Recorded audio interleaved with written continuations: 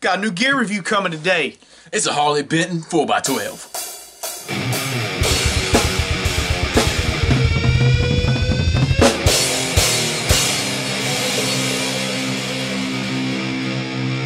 What's going on? I'm Travis. And I'm Tyler. This is Twisted Transcription Studios. Like we said earlier, we're going to be reviewing a Harley Benton 4x12 today. It's specifically the one that's got the Celestian Vintage 30s in it. This is some gear I didn't think we really needed, but after hearing it, we needed it. Yeah.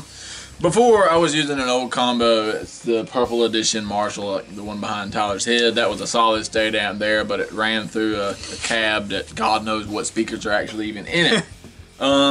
There's no telling. Like you said, we upgraded to this Harley Benton. It's got Celestian Vintage 30s in it. It is a much different sound. Yeah, it's not got that low, sludgy sound. It's more of a mid-range. The other one was very dark. This one is not dark. It's still heavy, but it's like higher heavy. Well, you can pretty much watch a bunch of YouTubers, and they say that Vintage 30s are the gold standard for metal. That's just what the speakers you need to use. We've got coming up some samples of both amps separate and together, or one together, and we'll check that out in a minute. But I just kind of want to run you down the specs of the cab itself. Where'd you get it from? It's Holman, actually. It's a German company. That's the Harley Benton brand. They have guitars and cabs and the whole nine. I mean, they're all dirt cheap. I think this cab was, I want to say $380 plus shipping and handling. But the crazy thing about that is you can't even buy 4 Celestian Vintage 30s for the price that you can get this amp or this cab. You're better off. You're better off just buying the cab. Less hassle. Yeah, even if you just wanted the speakers, just buy the cab and take the speakers out of it. I mean, it's cheaper to do it that way. It's weird. I don't know how they do it. I guess it's just volume. But anyway, I mean, the Tolex is good. I mean, it is a cheaper amp, so you can't expect like the super high quality Tolex on the outside and stuff like that, and all the detailing and the logo on it isn't as fancy as the Marshall cabs and stuff. But still, it's a huge step from where we were. Yeah, and I mean, to me, I'm not paying for the fanciness on the cab. I mean, the speakers are what matters, and yeah, the cab construction does affect the sound some, but not as much as speakers do. So this one compared to your other one, what's the pros and cons? So, like I said, the speakers on this one are tremendously better than the old ones. The old ones are very dark. They're very old, honestly. It's just, there's no telling what speaker's in it. I mean, really, there's no listing, there's no label. So I don't know what I'm playing through with the old one. But the speakers in this one are much higher quality. The thing that the old one did have was, like I said, the Tolex was a little bit better. I mean, it is peeling in spots. It's old, but it's better Tolex. It's thicker. It could withstand a little bit more. Comes with wheels. Dings. Yeah, the new one has wheels, which is incredible. Like the other one is lugging it around the pain in the butt. But I'm honestly thinking this new one is much heavier because probably. But I mean, as far as moving around in the isolation room and whatnot, it was 100 pounds. This new one was, and I wish I could have used the wheels to get it in here because it was a monster to get down here. Especially, I mean, it's so big and awkward. That's the problem with cabs. Having it on wheels is a definite plus. But overall, it is the better cab of the two that I'm running. But I'm pretty sure that I've decided I'm going to just mic them both. Just because that old one does have that dark sound that I like, and it blended, I think I really like. Yeah, I know you. I come over the other day and we jammed out, and he hooked them both up just to see what they would sound like, and I was like, yeah, run them in tandem with the stereo. The new one actually has a stereo setting. You can run both wires into it, and it splits stereo, which is pretty cool.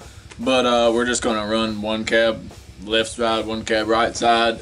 Actually, what I'm really gonna do is when I'm able to mic both, I'm just going to track both together at the same time, and then left and right them both together. That way it's one cohesive sound. But at any rate, we'll check out some sounds right now. The first sound you're going to get is from the old Marshall cab, so it might be familiar to y'all. So like I said, here comes the Marshall clip. It's going to be first.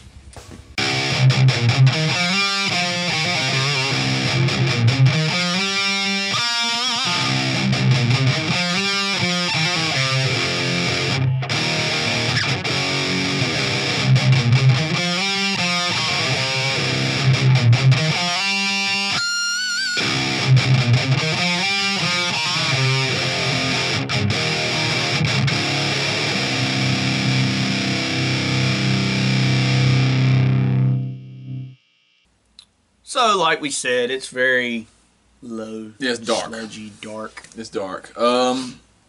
And just so y'all know, I do have a widener on this. So, I mean, it's going to be stereo widened. I didn't double track it just for the fact that I'm not using two mics on both amps together. So I just widened it in post, and I also put a little bit of compression on it because the palm mutes are very boomy through that cab. So a little bit of compression on both. It's the exact same presets for both of them, so there's not any difference in post. So it is all just sound. But anyway, this one is definitely dark, and you'll be able to definitely tell with it stacking up against this next one we're about to play. We'll go ahead and play it so you don't forget what that first one sounds like. Here's number 2, the Harley Benton cab.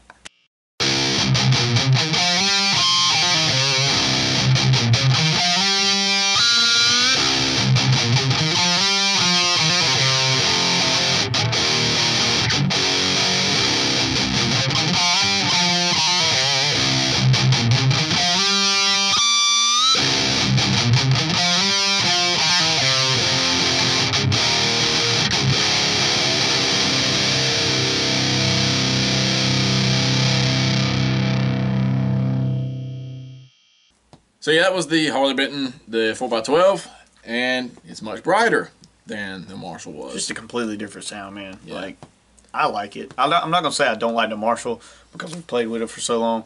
I like both, and I'm ready to get the new SM57 so we can run both. Right. And you'll see more about that in our writing, recording, mixing episodes that we got going on. Right.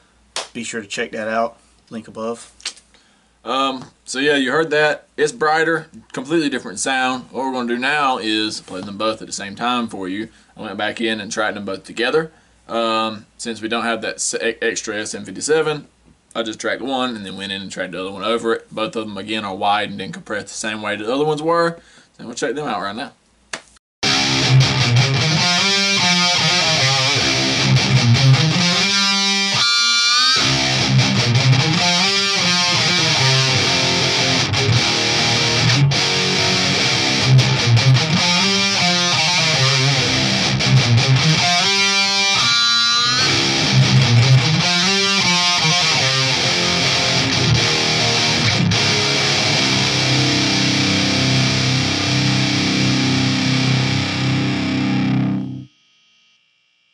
Personally, I really dig that. Yeah, it's got a good blend, man. It's got the mids and the low sound. Like, it's just, Right. it just meshes good. I've become so accustomed to that kind of dark, sludgy sound since wanna we've get played rid of it it. for so long. Yeah. It's kind of part of our sound Yeah. now.